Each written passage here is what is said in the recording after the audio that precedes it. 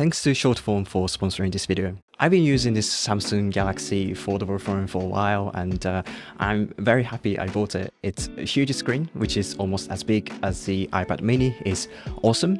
Watching videos and movies, for instance, has been so enjoyable. I know the next Fold 4 is coming out soon and I'm kind of tempted to get it. But in the meantime, I thought of introducing what I have on my phone. Alright, let's now have a look at what I have in here. I don't really do much customization like some people do. Since I have been using iPhone, this customizability of Android phones is kind of overwhelming. Anyway, the first app is TimeTree. This is my favorite calendar sharing app. It's not known by many people, but I think it's one of the best tools to share your schedule with your friends and family. For me, I have a shared calendar with my girlfriend, so it's easier to see what each other's schedule looks like and find the best time to hang out. What's awesome about this app is that you can even leave comment on each event, share a memo and to-do list. And the best part is that it's free, which means it feels easy to invite other people. If it's a paid app, many people would hesitate to use it, but since it's free, it's easy to convince them to use it with you. The second one on my list is DuckDuckGo. This is my go-to web browser on my phone. I started using it recently because they just launched a bunch of cool privacy features like privacy protected email and app tracking protection. This tracking protection thing is cool. I mean, I'm not a security expert, but it's interesting to see how much various apps attempt to track you in a day.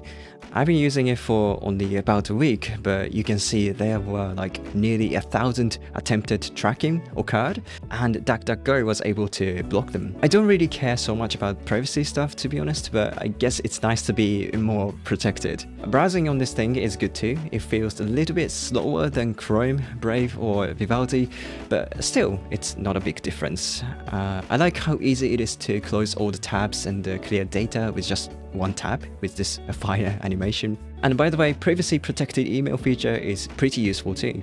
It gives you a new Duck email address and then lets you create new random email addresses that you can use when signing up to websites and apps. This way you can hide your real email address so nobody can use it for bad things. Alright, the next one is 1Password. This is related to privacy. It's one of the most useful apps I have on my phone and it's an absolute necessary one for me. I used to use the same password for every app and website I signed up to, which I realized was such a terrible idea. But it's always cumbersome to come up with new passwords and memorize them. That's where 1Password comes in handy. Now I use it to generate random strong password and manage all of them in one place here.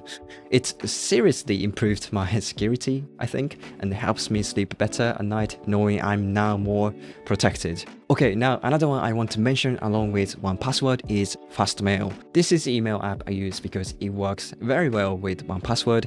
In fact, it has a great integration with it. Now, just like DuckDuckGo, Fastmail lets you generate random email addresses you can use. This way you can hide your true email address. And even if someone starts to send you a spam email or annoying promotion, you can just simply disable that fake email address. So you may be thinking, with DuckDuckGo now having the same masked email feature, you don't have to use Fastmail.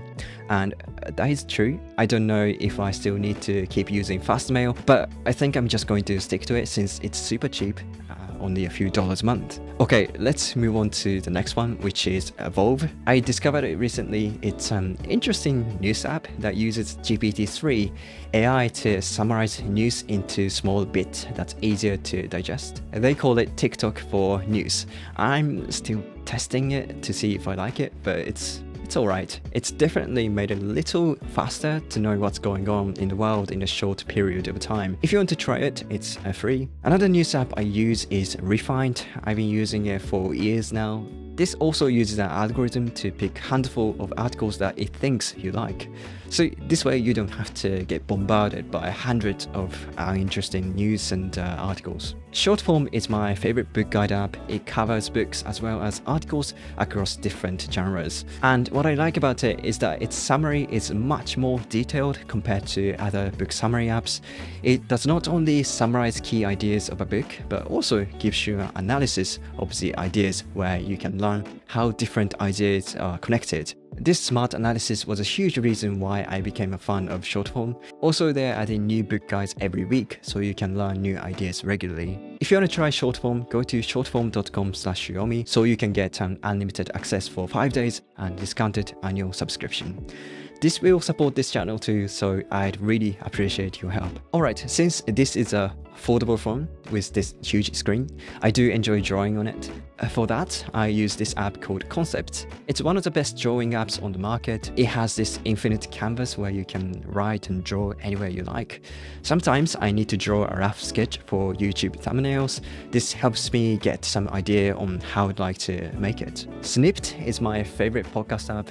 I love listening to podcasts whenever I'm bored or taking a walk, and among many podcast apps, this is the best one. I talked about it in my previous video, so I won't go into detail, but it comes with super useful features and a beautiful user interface. And also, it's free, so you might want to give it a try if you're interested. I have a folder for social network sites like Twitter, Instagram, and YouTube. I use Tweetdeck sometimes to see Twitter, which is quite useful to see different lists at the same time.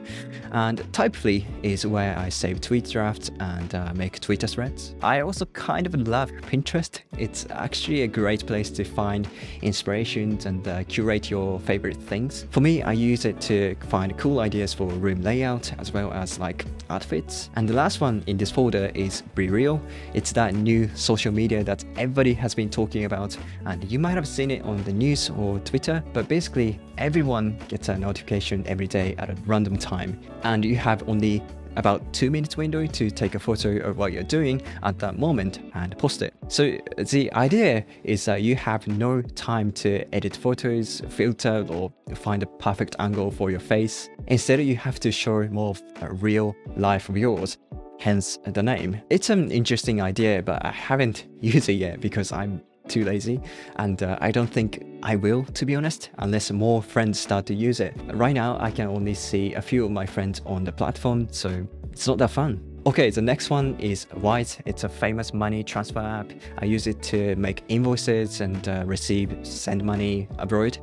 I used to use PayPal, but White is cheaper and as fast. In terms of shopping, I use Amazon, and Shein is also good because it's super cheap. For instance, I love fake plants. I have a bunch of them in my room, but in Shein, they only cost a few dollars, whereas it would cost like more than $10 on Amazon or IKEA.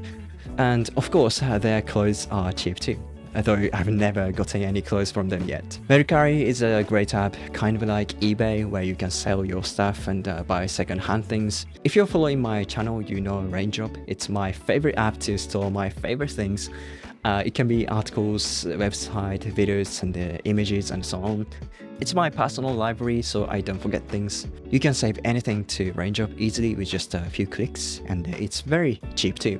My to-do and the schedule app is Amplenote. I have many videos about it because I like it a lot. I use it to write things down so I don't have to forget them and keep track of them. It can be like my favorite food, movies to watch, favorite quotes, as well as things I have to do. I can see them as lists, and the tasks can be scheduled in my calendar, which is useful to do time blocking. Alright, now Anki is what I use sometimes to memorize important stuff. Like, for example, when I get a new phone number, I make a card on Anki so I can memorize them. Or whenever I come across words and phrases I don't know yet, I jot it down in Anki. If you want to remember something important, writing down in a note app isn't enough. So using flashcard apps like Anki is a much better way. Speaking of studying, I like LingQ for learning languages. I've been studying Spanish since my girlfriend's from Mexico. I like it because it has lots of stories, and you can see which words you know already and don't know yet. So far it's going okay, and I'm going to Mexico this December to meet her parents, so wish me luck. Alright, Stoic is my journaling / meditation app. It has many journaling prompts, so it's easier to start writing, as well as like breathing and meditation exercises. So every night before going to bed, I do journaling, where I just write down whatever in mind. This is hands down the best hack to fall asleep faster and deeper in my experience. It helps to get rid of that bothering thought out of your head. Finally, I've been trying to walk more recently because I spend so much time sitting in front of a computer. So I just got DragonQuestWalk app.